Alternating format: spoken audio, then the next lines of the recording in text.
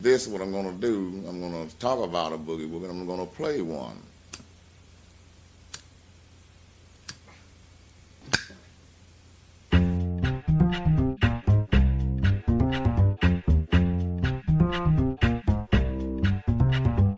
I'm Steve Vincent. I'm Paul Schultz. And this is the Don't Panic Radio Show. Sit back, relax, and ignore the news. Nothing you're about to hear is true. Now here's something we hope you'll really like.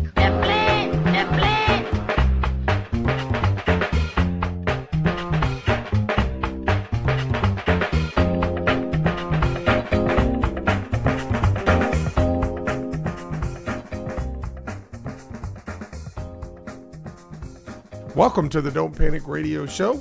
My name is Steve Vincent. That's Paul Schultz. And nothing you're about to hear is true. I almost waved at the camera. Brought to you by Folded Mountains. Premium Brewed Pale Ale. And by brought to you, he means it's what he's drinking to get us through this.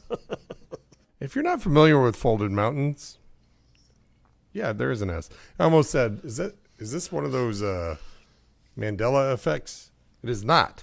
It is. There is an S after the Folded Mountain. Folded Mountains Premium Brewed Pale Ale is Aldi flavored beer. What does Aldi taste like? You know, here's what it tastes like. It tastes like beautiful sun-drenched hops and inexpensiveness. When I was a kid, my uncle was kind of cheap, and he would bring over a 6-pack of beer that he got from Aldi's that literally said beer. In stenciled black letters on a white label? Yep. Well, back in the day, like the thing I remember about Aldi was the commercial later in life where they said, Aldi, where prices are low. Whoa. I'm like, dude, even the actors are cheap. But what I remember about Aldi is everything was generic. Yeah. And by generic, I mean white label, black stencil letters. Mm-hmm. And somehow they got these cashiers who knew the price of every goddamn thing in the store by heart. Either that or they just typed in whatever price they could think of at the moment. I don't know. But they would just sit there like it just... like throwing thing into your cart, just Yeah, and they were vicious away. about it. They would just chuck that shit, just slide it right off into your cart. yes. It's like a case of yogurt, a case of pop on top of yogurt. And I remember we used to buy canned bacon. And I have not seen the canned bacon at Aldi since I resumed my shopping there. So here's the problem they had. Is when I was a kid, it just Aldi equaled not good, but cheap. Right? Mm-hmm. And so you go there and you get your canned goods and, you know, you just, whatever canned goods you needed, you get them at Aldi because they're super cheap. Yeah. And we found this canned bacon and we're like, a loophole. That's a canned good. We can have bacon because it's in a can.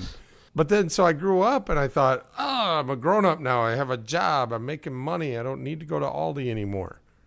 Right? So they had a brand problem. Mm-hmm. And what Aldi has brilliantly done in the last couple of years, and I don't know when it started, but they have brilliantly rebranded themselves as not very expensive and smart. Yes. So they've done the organic thing, but you don't have to buy the organic stuff. But I hear more and more they're going toward that. They're going to, eventually it's all supposed to be. One of the more brilliant things they've done is they've made the shopping experience actually a pleasant experience. Mm-hmm. If you ever go to Trader Joe's, Aldi owned by the same family. Yeah. The company split at some point, kind of like the Persian Empire. Yeah, they're the same family, but Civil War, you know, whatever. But, you know, you kind of generally, they're both Persian, right? Like Aldi, Trader Joe's.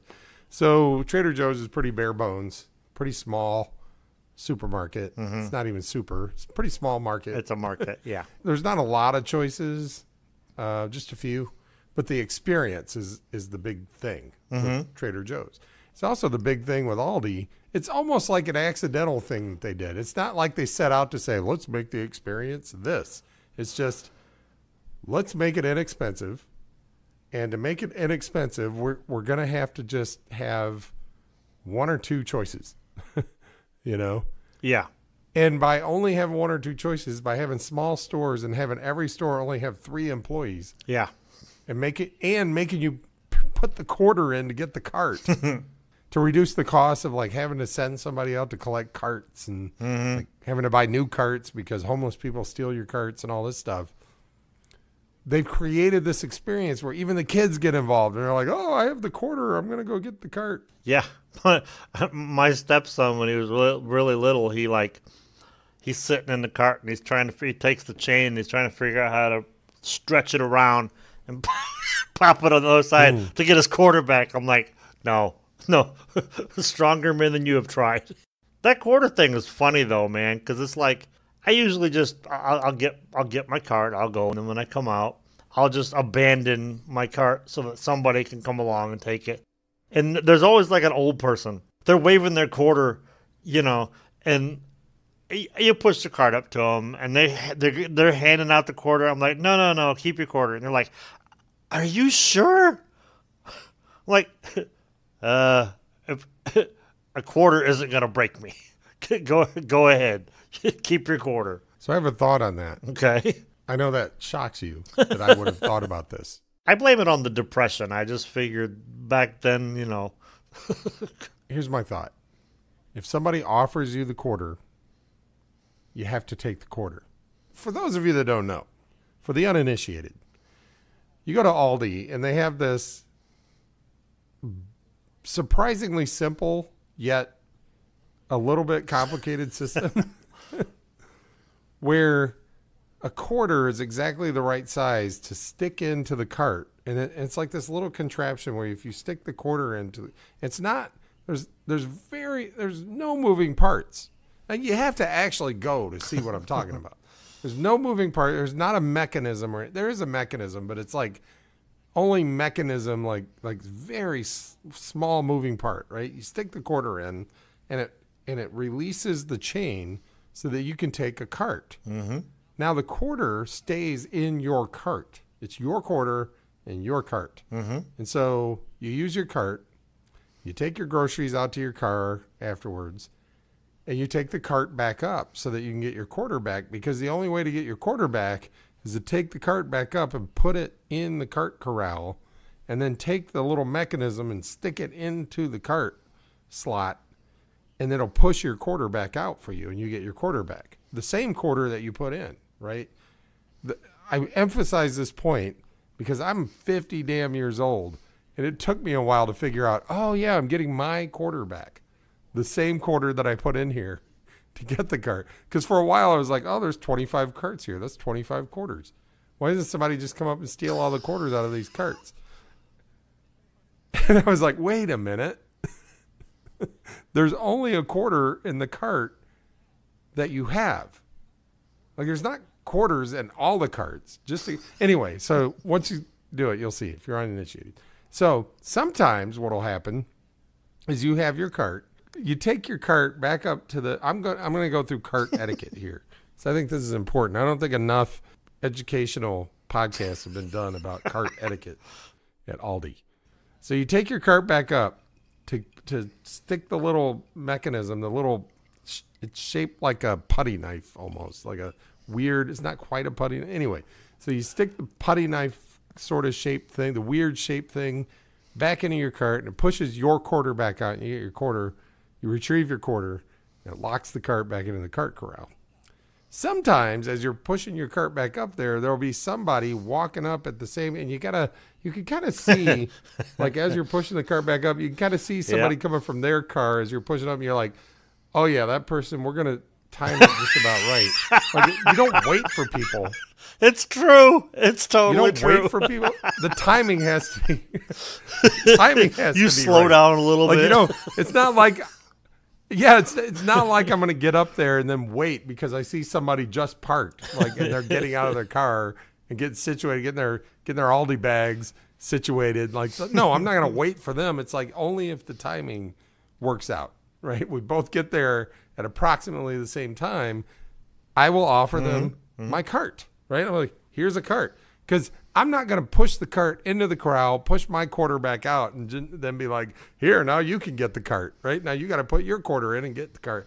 No, it'll be like, oh, well, here's a cart. You don't have to go through the rigmarole of get the thing. But that's part of the ritual, because that person now has a quarter. Mm-hmm. They brought their quarter with them to get their cart, right? So now they have a quarter to get the cart. Now, it's through trial and error.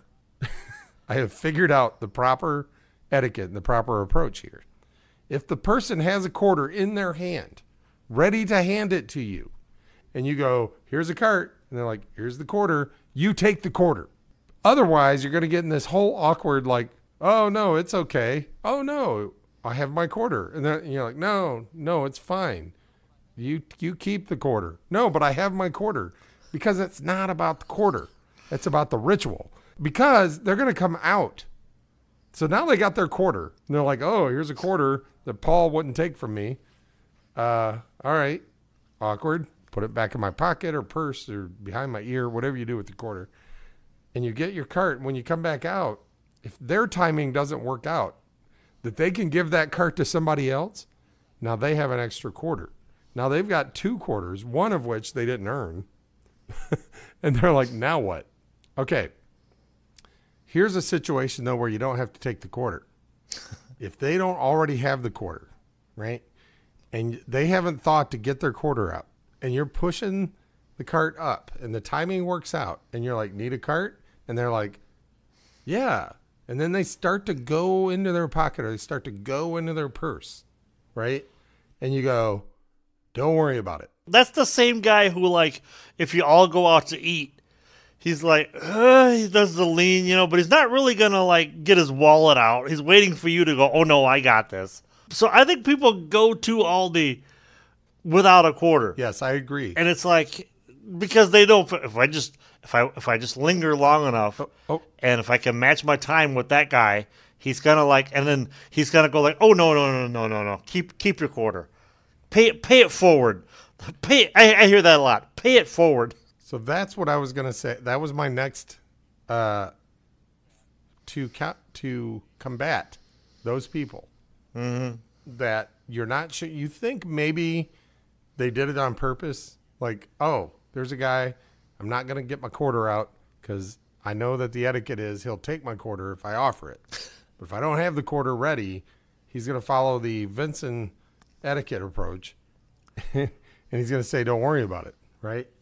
You combat that by saying pay it forward. So when they go, oh, let me give you a quarter, you go, you know what? Don't worry about it. Pay it forward. Pay it forward is a powerful statement because when they come out with that cart, which has your quarter in it, they're going to resist taking that quarter back. They're going to look for somebody to give that cart to. They will wait. They'll wait for somebody. They'll be like, oh, there's somebody that's just now parking. I'm going to wait for them to get their Aldi bags out and walk up here. I'm going to give them this cart because I don't deserve that quarter. That's not my quarter. I'm going to pay it forward. I'm going to tell them to pay it forward. Next thing you know, the same quarter is being paid forward for who knows how long. That having been said, if I were an enterprising youth, I would do exactly what you just said. And I would see how many quarters I could make by I would sit like near a car and I would watch somebody come out, put their groceries in their car, and I would then like time it so that I could walk up to the Aldi and try to get there exactly as they were pushing their cart up, right? And I would start reaching into my pocket and then they go, oh, don't worry about it. I'd be like, oh, are you sure? And they'd go, pay it forward. And I'd go, oh, okay. And I'd take the cart, walk into the Aldi, turn around, make sure they, got in their car and left, walk back out, stick the thing in, get the quarter out, stick it in my pocket, wait for the next sucker. And I would see how many quarters I could collect. Two things. One, my little brother used to do that in the mall back in the 90s. He'd go up to people and say, hey, man, I got to make a phone call. I don't have any change. Oh, sure, here, kid. And they'd give him a quarter. And by the time he would get from one side of the mall to the other, he'd have like $9 in quarters. See, that's different. That's totally different. That's completely unethical. Well, this is my little brother. The one thing I did though, I was where I used to work at this restaurant that was a couple blocks down the road, and between my house and the restaurant is our local Aldi. That would be the Western Inn. Yes, I went to work. It was fine. We got a blizzard hit while I was working, and I used to work second shift, and it's like 10:30, 11 o'clock, and I'm walking through the Aldi parking lot, and in like a foot and a half of snow, and there's like just nothing but carts. People just said, fuck it. I'm just taking my groceries and going home because I got the bread and milk. Now I'm going home. I don't care about that quarter. So I'm like, well, I'm no dummy. And so I made like $2.50 that night. $2.50. And you know what? You earned that $2.50. You're damn right I did. Ever push a cart in a foot and a half of snow? That's right. I began to think maybe this isn't worth it. It started out as a good idea. About $1 in, I'm like, I'm getting my workout tonight. So the thing about Aldi, as I mentioned earlier, very few choices when you get in there, but they have everything you need. Here's the thing. Do not equate few choices with won't have what you need. There have been studies, and this is psychological science right here. This is just science. That's right. That shows if you're given too many choices, you can't really make a choice. And they've done these studies that show you just won't make a choice, even if you stand to benefit from just picking anything. Just pick any of them. It doesn't matter which one you pick. The more choices you're given, the less likely you are to actually make a choice, right? Yeah, that's happened to me before. And they've measured blood pressure. They measured your stress level. Your stress level goes up when you're given more choices. Like you think, oh, more choices is good, right? Walk down the cereal aisle with your kids and tell me more choices is good, right? Until you get to Aldi. There's one kind of Cheerios. There's one kind of fruity, sugary Cheerios. There's one kind of flaky, corny thing, and the cornflake thing, and there's one kind of, there's one kind of everything. Once in a while, they'll put like, oh, we'll also offer the name brand for the regular price, and that's when you get to see that you can buy the Berman's mustard, right? Which is mustard's mustard. Yeah. I mean, come on. You can buy the Berman's mustard for like 89 cents for a half a gallon, right? It's good stuff, dude. It's in my fridge right now. It's good mustard. Or sometimes they'll put the French's out next to the Berman's just to show you that it's $3.89 for like a quart instead of a half gallon, right? And you're like, damn, I'm saving money at Aldi. That's brilliant right there. But anyway, they don't give you a lot of choices. So you're like, you want like, and then you learn what you like and what you don't like. Like the Worcestershire sauce, the Berman stuff, no good. I don't like that. I don't get that. Don't get the Worcestershire sauce. But like most of the stuff is good. You figure out what you like, what you don't like.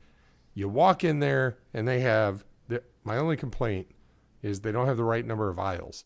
I think it's like 5 aisles. That sounds right. Problem is you walk in and at the entrance you go down, right? There's only one way to go. You go down the first aisle.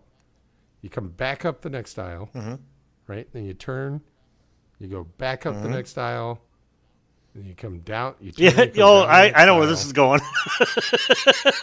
and then you go up the aisle, and that's it. You're out of aisles, and you're in the back of the store, right?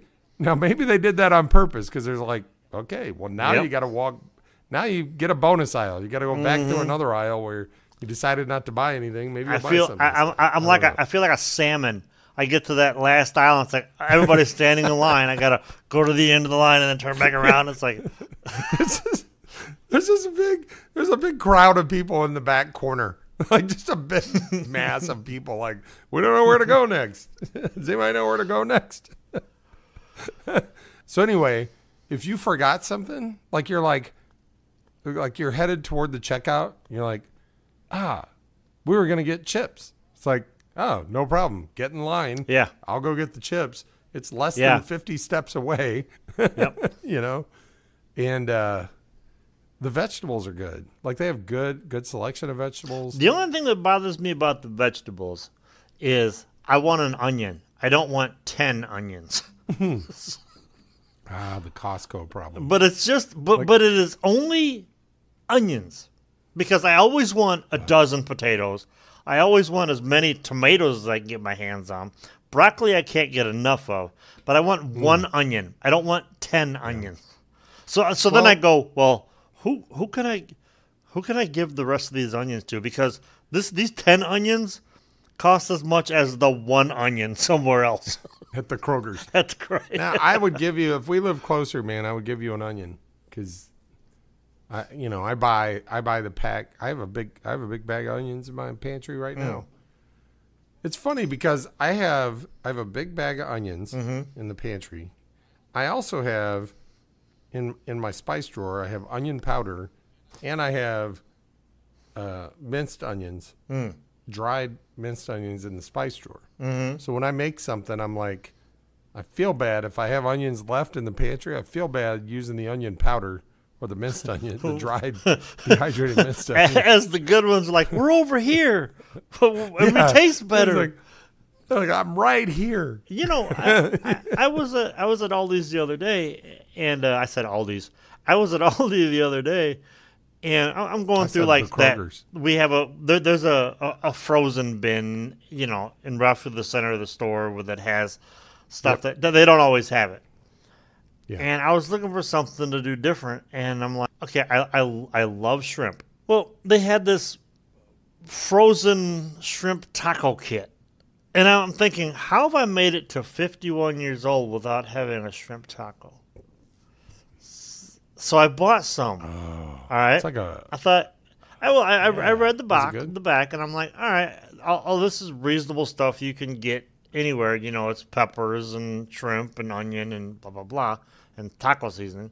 So then, all right, I'll get it. And it was a little dicey it ended up being 3 small tacos for like $5. Shells not included. I went back the next day, bought a couple more because I'm like, I'm the only one in my family that eats shrimp, so I can't see cooking a shit ton of shrimp to make shrimp taco because then I would eat all of the shrimp taco, and that's not good for anybody. Yeah, I know. It's a lot of creativity happens when you combine two things, like tacos and shrimp. Shrimp taco. Well, there you go. Well, I only just like 5 years ago started eating fish tacos, which still sounds dirty to me, but they're delicious. Well, I have 2 families to thank for our discovery of Aldi. One is the Jason family of Northern Virginia, Arlington, Virginia. They live in Falls Church, I believe, Virginia, near Washington, D.C. Seth and Jen, we love them dearly, and went out to visit them, and they were working. We were out there for a funeral, and they were working, so we're like, oh, we'll go see the sights. And we said, hey, we'll pick up something for dinner tonight, because they didn't want to go out. They had to work the next day, right? They're like, well, there's an Aldi right up the street. We're like, oh, we're not used to Aldi. What do we get there? We don't know. And they're like, oh, just go pick up this. And they told us what to get. Right? We're like, okay. They probably knew which part of the aisle and which aisle to find it in. Exactly. So we got that, and like while we were there, got like 15 other things because they had gotten Folded Mountain.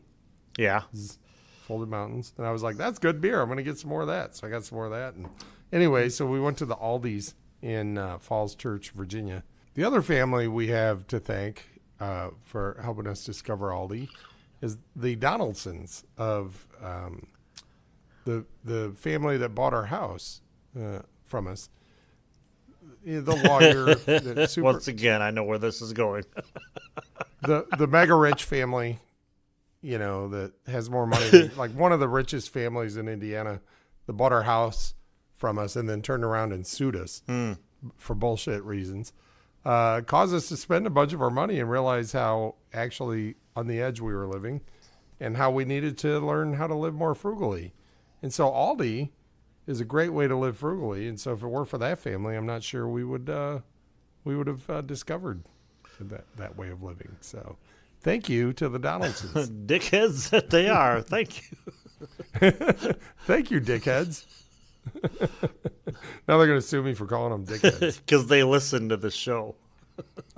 Hey, did you have anything else to add to any of that? I need to start. You know what? I'm gonna make a list of things to say, And then when you ask me that question, I'm just going to randomly choose one so that I have a parting shot.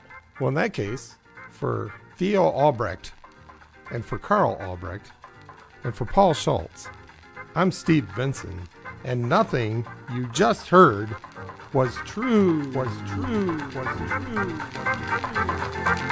what we keep inside our heads. That's what we keep inside